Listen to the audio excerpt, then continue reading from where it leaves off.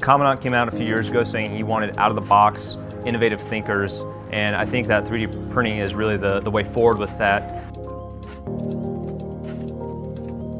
Soft back Humvees that we have, the interior door handles break, but we were able to print within 4 hours our first door handle, and it works 100%. Once I made the first part, I thought, wow, I can do so much more with this, and we're able to print anything pretty much on demand.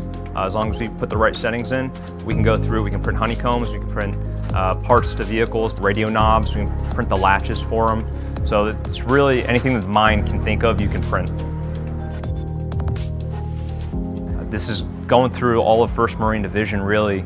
It's a great opportunity for us to cut down on time and money and supply chain process, as well as, in some cases, improve parts such as the reinforced door handles that we've been printing.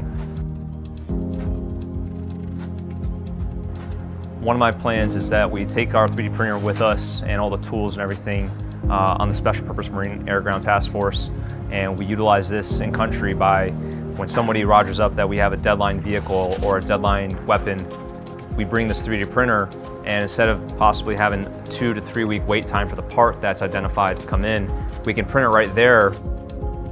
If I could tell the future Marines anything, utilize your good ideas and I guarantee your commanders to support you when it comes to saving money, time, and lives.